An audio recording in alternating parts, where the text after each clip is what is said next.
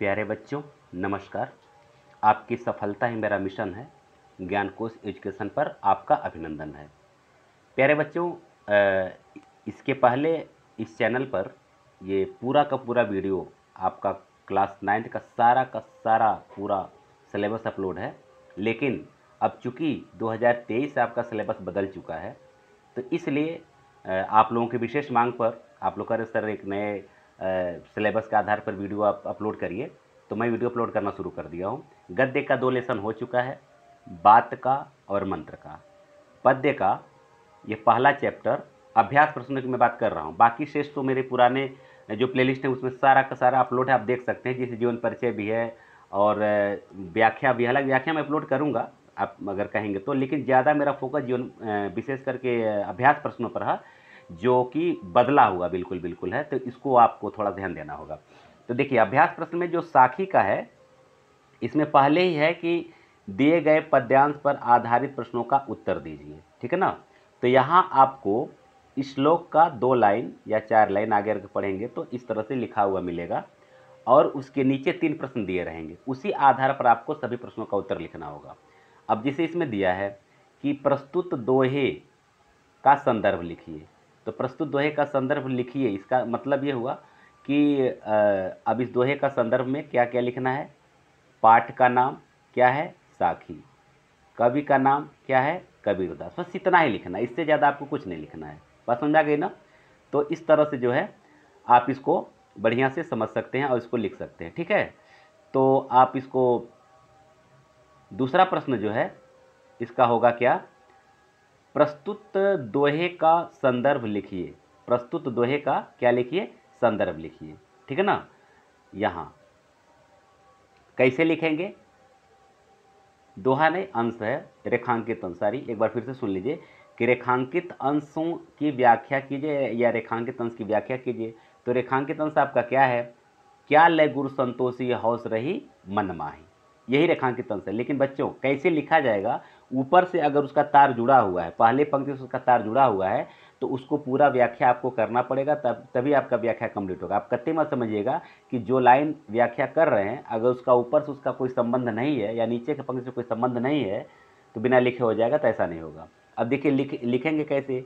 कवि कबीरदास जी कहते हैं कि मेरे गुरु जी ने राम नाम का जो मंत्र दिया है उसके बदले में मैं गुरु दक्षिणा के रूप में क्या दूं, मैंने क्या गुरु दक्षिणा दूं जिससे हमारे मन को संतुष्टि मिल जाए और यह अभिलाषा हमेशा मेरे मन में रही है, ठीक है ना।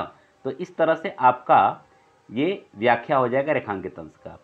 अब रही बात ये तीसरा प्रश्न कि गुरु के 3 पर्यायवाची शब्द लिखिए। तो गुरु के 3 पर्यायवाची शब्द क्या क्या हैं, आचार्य, शिक्षक, अध्यापक, ठीक है ना। ये आपका पहला प्रश्न है। अब आइए दूसरा प्रश्न। दूसरा प्रश्न क्या है, दूसरा प्रश्न कह रहा है माया दीपक नर पतंग भ्रम भ्रम इवें पड़ंत, कहें कबीर गुरु ज्ञान थे एक आध उबरंत। कहने का मतलब क्या है, ये नीचे जो रेखांकित अंश दिया हुआ है वह कहें कबीर गुरु ज्ञान थे एक आध उबरंत, यही है। अब दोहे का संदर्भ अब मैं फिर आपको लिखवा नहीं रहा हूँ, मैं सोच रहा हूँ कि क्योंकि यह हर एक दोहे में आपका ये पहला प्रश्न यही रहेगा, क्या कि प्रस्तुत दोहे का संदर्भ लिखिए, प्रस्तुत दोहे का संदर्भ लिखिए, प्रस्तुत दोहे का संदर्भ लिखिए। तो सब में यही रहेगा, तो आप इसको लिख लीजिएगा। केवल पाठ का नाम साखी, कवि का नाम कबीरदास, ठीक है ना।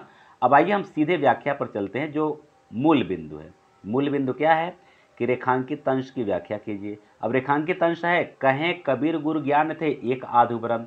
तो देखिए गुरु के ज्ञान से एक आध लोग, मैंने बहुत कम लोग उबर पाते हैं। तो किस चीज़ के ज्ञान से, तो इसका संबंध ऊपर के पंक्ति से जुड़ा हुआ है, तो आपका व्याख्या ऊपर के पंक्ति से भी करना है। जैसे कबीरदास जी कहते हैं कि यह संसार दीपक के समान है और मनुष्य पतंगे के समान है, जो भ्रमवश दीपक के पास जाकर अपना जीवन क्या कर लेता है, नष्ट कर लेता है। इस रहस्य से गुरु के ज्ञान से बहुत कम लोग पार हो पाते हैं, अर्थात मोक्ष प्राप्त कर पाते हैं, ठीक है ना। तो आपका रेखांकित अंश हो गया। और जो आपका तीसरा प्रश्न बन रहा है वो क्या है, गुर तथा ज्ञान का तत्सम रूप लिखिए।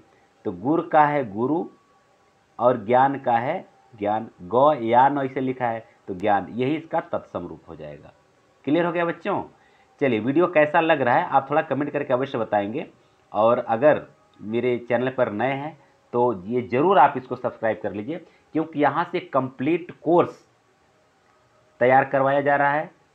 पहले का है भी, आप अगर व्याख्या पढ़ना चाहें तो वहाँ से पढ़ सकते हैं, लेकिन अभ्यास प्रश्न वहाँ बदला हुआ है और यहाँ दूसरा है, तो जाहिर सी बात है कि इस जो नया वाला वीडियो है आपके लिए काफ़ी पसंद आएगा और काफ़ी हेल्प करेगा। मेरे कहने का तात्पर्य है, पसंद की बात नहीं, हेल्प की बात है। तो इसलिए लाइक, शेयर और सब्सक्राइब अवश्य करें, अपने दोस्तों तक धड़ाधड़ भेजें और कहें कि हाँ, ये सर जी जो पढ़ा रहे बहुत शानदार ढंग से पढ़ा रहे हैं। PDF भी बना करके हम दे देंगे अपने टेलीग्राम चैनल पर, आप वहाँ से डाउनलोड करके आप प्रिंट आउट निकाल सकते हैं, चाहे बैठ कर लिख सकते हैं। सब कुछ फ्री ऑफ कास्ट है, कुछ भी यहाँ आपको एक भी पैसा देना नहीं है। आगे देखिए, ग है अनसड़ियाँ झाई पड़त पंथ निहारी निहारी, जी भड़ियाँ छाला पड़िया राम पुकारी पुकारी। तो इसमें प्रस्तुत दोहे का पहला प्रश्न है, संदर्भ लिखने की बात है। तो जैसा मैं बता दिया कि वही रहेगा, पाठ का नाम साखी, कवि का नाम कबीरदास। अब आइए रेखांकित अंश की व्याख्या की तरफ हम लोग चलते हैं। तो रेखांकित अंश की व्याख्या देखिए कैसे करेंगे। अब ये थोड़ा सा भले ही एक ही पंक्ति का है जो रेखांकित अंश, लेकिन व्याख्या इसका थोड़ा सा लंबा होगा। देखिए, कबीरदास जी कहते हैं कि ईश्वर का रास्ता देखते देखते हमारी आंखों में झुर्रियाँ पड़ गई और राम का नाम पुकारते पुकारते जीभों पर छाला पड़ गया, किंतु राम का अर्थात ईश्वर का दर्शन नहीं हुआ। इसका आशय यह है कि यदि हम सच्चे मन से भक्ति नहीं करते हैं तो ईश्वर की प्राप्ति अर्थात मोक्ष की प्राप्ति नहीं हो सकती है। जब ऐसे आप लिख देंगे तो आपका उत्तर कंप्लीट होगा। अगर अधूरा लिखेंगे, अधूरा मान लिया जाएगा।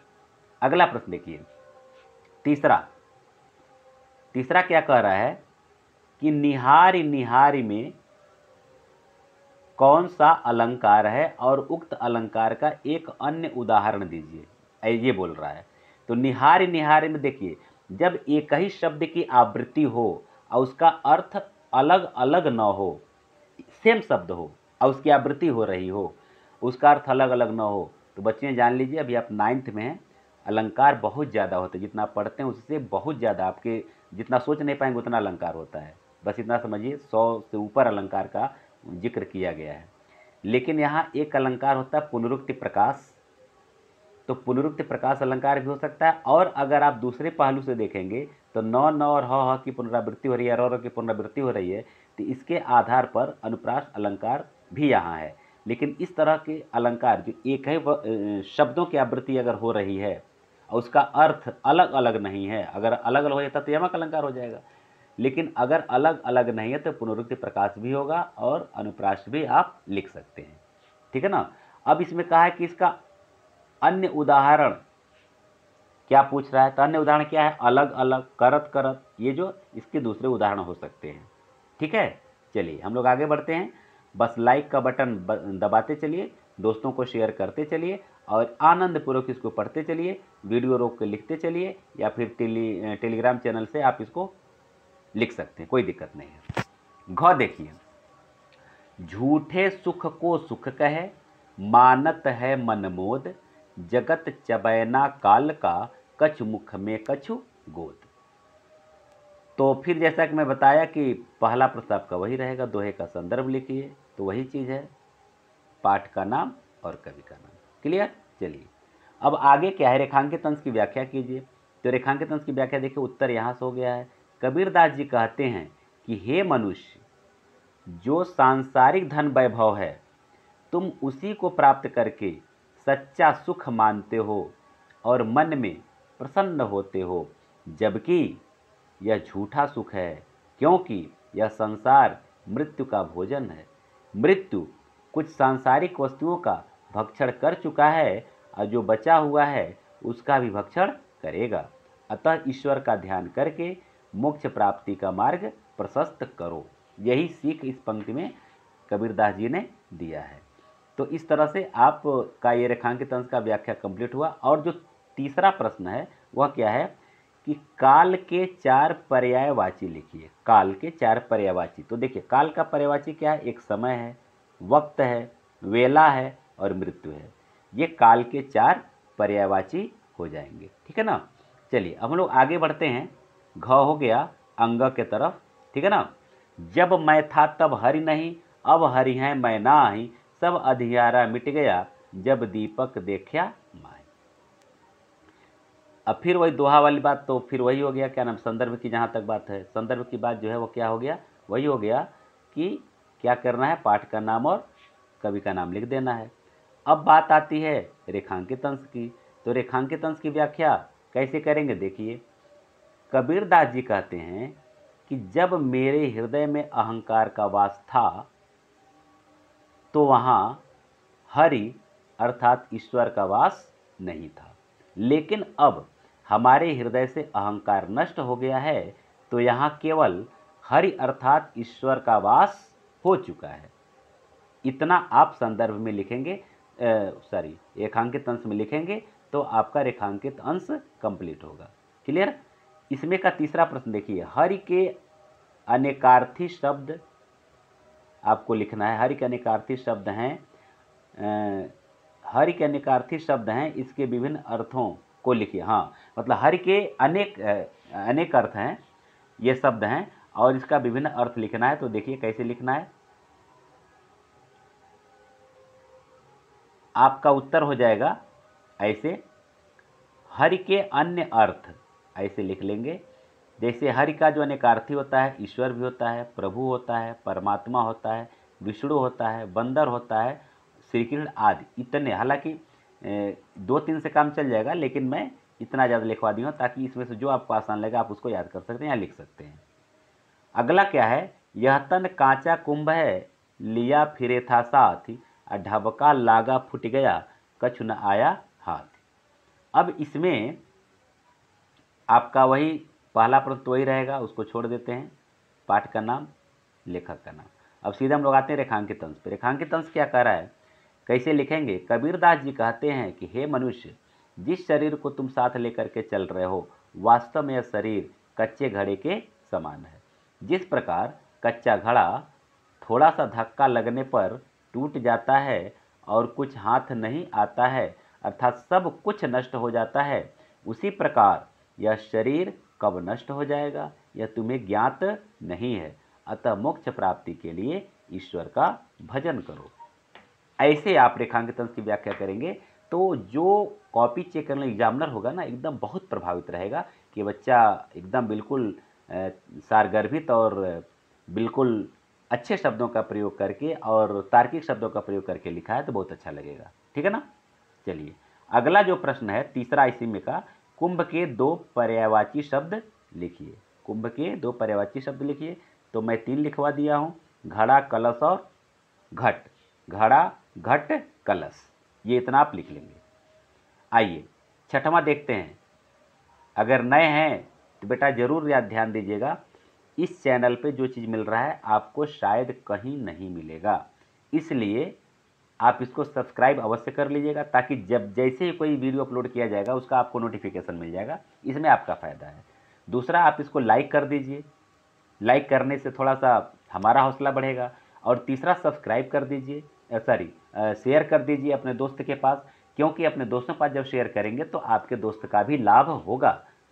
तो एक तरह से सामूहिक कल्याण की भावना भी हम लोग साथ साथ करते चलेंगे। चलिए अगला जो दोहा है अब देख लीजिए क्या कह रहा है। कह रहा है कबीरा कहा गर्बियो देही देख सुरंग, बिछड़िया मिलबो नहीं ज्यों काचुली भुजंग। तो पहला प्रश्न तो ही रहेगा, छोड़िए। दूसरा प्रश्न आपका रेखांकित अंश की व्याख्या है। तो रेखांकित अंश की व्याख्या कैसे करेंगे, देखिए।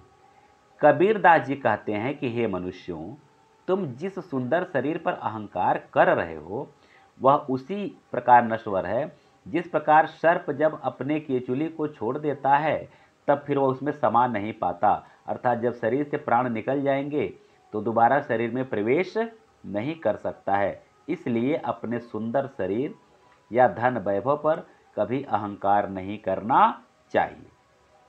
ये आपका जो है रेखांकित अंश का व्याख्या होगा। अब इसमें का जो तीसरा प्रश्न है वो क्या कह रहा है, आपका तीसरा प्रश्न कह रहा है, कहा कबीर, कबीर कहा देखी देखी में कौन सा अलंकार है। तो यहाँ थोड़ा सा ये जो निहारी निहारी और में पुनरुक्त प्रकाश का जो वर्णन किया गया है ये ऐसा नहीं है। अब देखिए इसमें अलंकार पूछ रहा है ना, कबीर कहा, क का प्रयोग यहाँ देखिए, यहाँ को और यहाँ को, देखी देखी, ख और द। तो अगर ये पूरे पंक्ति की बात करें तो इसमें सिर्फ पुनरुक्त प्रकाश नहीं है बल्कि अनुप्रास ही है, केवल और केवल इसमें कौन सा अलंकार है, सिर्फ अनुप्रास अलंकार है। क्योंकि अगर सिर्फ देख देख रहता तो पुनरुक्त प्रकाश हो जाता, लेकिन इसमें केवल कौन सा अलंकार है, सिर्फ और सिर्फ अनुप्रास अलंकार है। तो आप इसको नोट कर लीजिएगा, ठीक है ना। चलिए आगे हम लोग बढ़ते हैं। नहीं इतना ही है, 6 तक है, तो 6 तक आपका हो गया, ठीक है ना। वीडियो कैसा लगा आप हमें अवश्य बताएंगे, और जाते जाते फिर एक बार पुनः आपसे कह रहे हैं कि आप सब्सक्राइब कर लीजिए, लाइक और शेयर भी कर दीजिए। फिर हम लोग मिलते हैं अगले वीडियो में। अगर कुछ अलग से कुछ आपको प्राप्त करना है तो आप कमेंट करके लिख सकते हैं कि सर इस चीज़ पर वीडियो हमको चाहिए, इस वीडियो चाहिए, हम अपलोड कर देंगे। और वैसे तो व्याख्या का पूरा वीडियो इस चैनल के आप जाएंगे प्लेलिस्ट में तो वहाँ पूरा क्लास 9th का गद्य काव्य संस्कृत का अलग अलग मैं फोल्डर बना दिया हूँ। आप उसमें से सीरियल से part 1 part 2 part 3 part 4 part 5 ऐसे जो है कि सीरियल से सब कुछ आपको मिल जाएगा। फिर भी मैं नए सिरे से पुनः अपलोड कर रहा हूँ, लेकिन सबसे पहले अभ्यास प्रश्न जरूरी है क्योंकि आपका तिमाही एग्जाम आने वाला है। तो अभ्यास प्रश्नों को मैं नोट कर दिया, ठीक है ना। दो लेसन उधर हो गया, ये आज आपका साखी हो गया, कल आपका मीराबाई का हो जाएगा, ठीक है। चलिए आप सब मस्त रहें, हंसते रहें, मुस्कुराते रहें, आनंद से लिखते रहें, पढ़ते रहें। आप सबको बहुत बहुत धन्यवाद।